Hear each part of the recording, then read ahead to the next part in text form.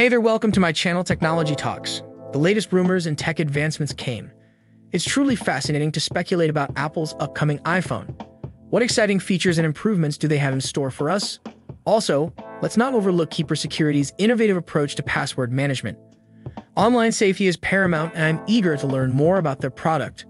Now let's address the elephant in the room. Is the iconic iPhone facing its demise? The numbers paint a grim picture with a staggering 10% drop in iPhone shipments last quarter and declining sales in the lucrative Chinese market. Even Apple's stock is feeling the heat. As a self-professed Apple lover, it pains me to admit that the iPhone is in a rut.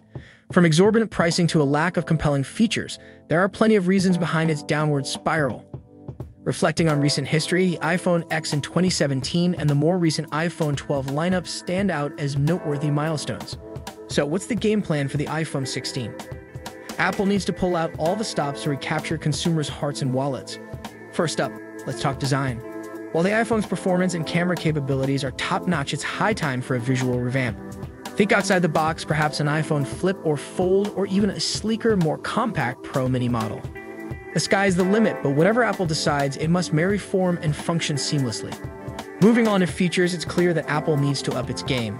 Siri, Apple's digital assistant, is due for a major makeover. While recent forays into AI and machine learning are promising, there's still room for improvement. Take a page from Google's playbook with their Magic Eraser feature, innovative, practical, and exclusive to their flagship Pixel line. Let's not forget about security. Apple's built-in password manager leaves much to be desired, which is why Keeper Security swoops in as our knight in shining encryption.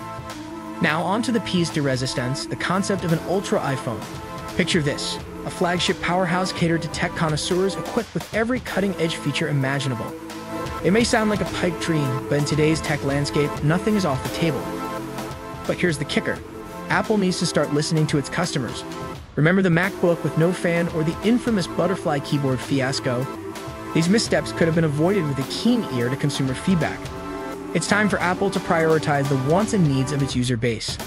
I completely understand your concern about the accessibility of affordable smartphones, especially considering the current market scenario. While the iPhone Southeast is a great option for budget-friendly users, I agree that there is a need for a sub-$300 iPhone to cater to a larger audience. Hopefully, we will see such a device in the future that can help bridge this gap and make technology more accessible to everyone. By bridging this gap, Apple could tap into new demographics and breathe new life into its sales figures. In conclusion, the iPhone's fate hangs in the balance. Will Apple rise to the occasion and deliver a game-changing iPhone 16? Only time will tell. But one thing's for certain, innovation, customer feedback, and affordability will be the cornerstones of Apple's redemption arc. What are your thoughts? Is the iPhone losing its luster, or is there a silver lining amidst the data and gloom? Sound off in the comments below, and don't forget to press the bell icon for updates. Thanks for tuning in, and until next time.